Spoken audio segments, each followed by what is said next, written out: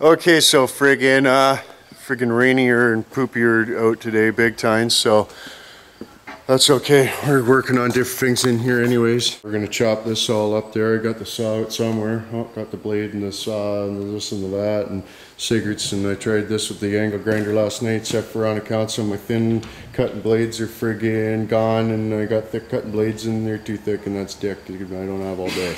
Well, the place is just trashed. Look, you can tell. Probably not, but look at it. Holy friggin' crap, but probably end up widening the front end for frig's sack. But she's ready, okay? She's ready. Ready to race, Boogie? Yeah.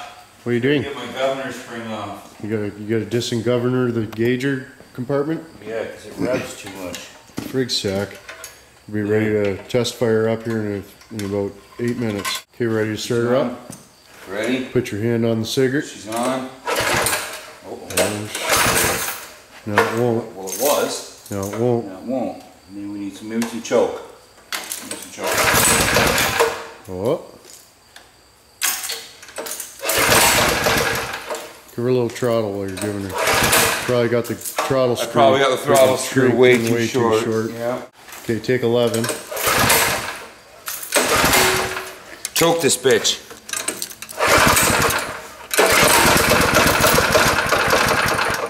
Wants to.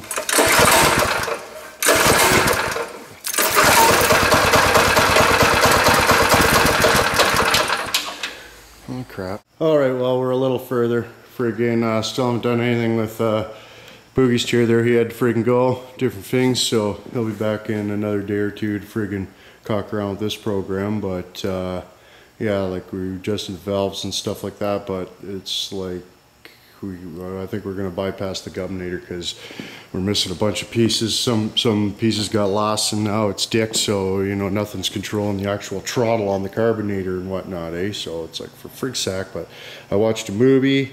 I got a piece of coat hanger.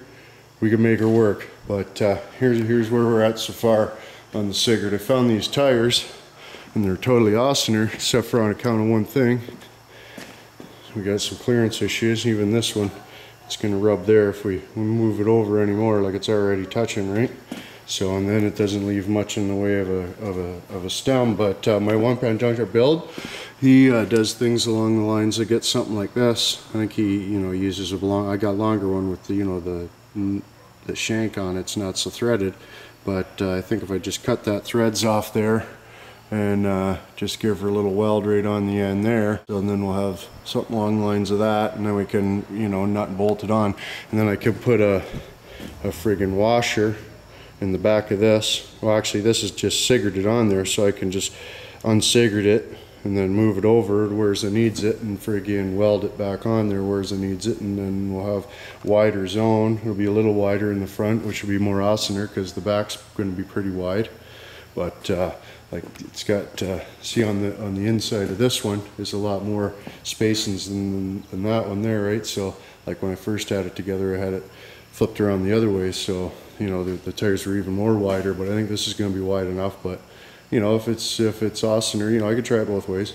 I can try it both ways with these hubs. It'll be easier. But obviously, we've just got them sitting on there for funsies right now, just looking. But you can see if that guy goes on there like that, how much that's far over as you go. And then if you put it on like quit, you got not so much, but lots still. You know what I mean? Oh, what's going on, buddy? Smoke cigarettes? Yeah. All right on, man. That's awesome, man. But yeah, so got a, and the brake too, a cigaretted, we're just looking, right? So I got this brake bracket and a brake and everything, and we're just looking, right? But so that should work. I'll probably, it's just got a little tab on there. I'll probably just bolt it on. It's got 2 holes, so I'll just weld another little flat piece on there. I went and got some at the scrapyard, worked perfect. That stuff there. I'll just cut a piece of it and it'll just stop it from wanting to rock. You know what I mean? But yeah, should be good. I might need a bigger sprocket. I think I already told you that, but the engine will be like almost directly above, like the shaft of the engine will be almost directly above where the axle is, so there won't be no, oh, my engine slipped and now my chain's looser as frig, you know what I mean? It won't matter. But Yeah. Hopefully, like this is a little bit baggy, but it doesn't have a whole lot of pivot. It still hits the thing, or you know, the tires don't hit the, for frig's sake, sir, when it's fully pivoted. So that's more awesomner. Okay, after a bunch more hours of grinding and carrying on like an idiot, we got some stuff set up for welding there. Got the cigarette cut off, chamfered the ends. Apologize, cigaretted the ends. Fuck's sakes, saying stuff what it really is. And over here, friggin' oh, Mouse, we lost him. We lost him. He was hungry, but I figure I'd just eyeball these up because it's easier, because the hole on the plate itself is just a little bit baggy. You know, this will fit perfect on the shaft, but this is a little bit baggy. So, but if you eyeball it down in there, you can see pretty much, well, you know, if you're friggin' centered or not, and that looks pretty much centered. So I'll just, you know, get her tacked while she's sitting like that, and then we'll turn her on her side and just fill in this this little, you know, the gap there or whatever with weld and whatnot, whatever. So. But hopefully before too many more Jasmine breaks, we'll have this a rolling chassis. Oh, friggin' rights, it's still before jug up, and friggin' we got our friggin' rolling chassis. I welded the friggin' angle cigarettes on there because I'm not sure that I 100% am satisfied with that, but other than that, looks pretty awesome. Got clearance for the wheel. Bracket on it, hold it up a little bit more. Friggin' rights, new wheels, new extended spindle antlers, more way awesomner, more clearance in the zone there. So friggin' rights, couple fenders, bit of a chain, throttle cable. Still have to deal with the pedals because I was going to go with like a hand throttle, but you can't like have a hand throttle and turn the steering wheel 57 friggin' times. No, you can't, right? So I'll have foot throttle, foot brake would be awesomer.